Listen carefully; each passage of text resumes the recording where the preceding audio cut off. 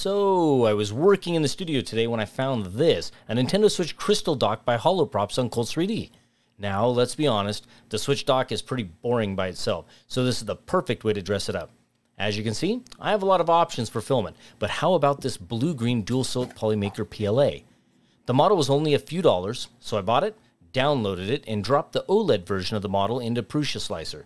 A quick adjustment for 0.2mm layer height and 15% infill, and it's ready to be sliced. Total print time is about 17 hours on this Prusa MK3S, and in case you didn't know, gyroid infill is the best infill. Fact. And there you have it, all done. Now let's see what the Switch Dock looks like now when it's wrapped in this awesome blue-green crystal dock. The crystal dock slips together nice and easy, then slides down over the top of the Switch Dock and doesn't interfere with any of the default functions of the dock really. I'll have a link to the model in the description below. Just look at that color change with this dual silk. Absolutely beautiful. If you made it here and enjoyed this short content, make sure you like and subscribe.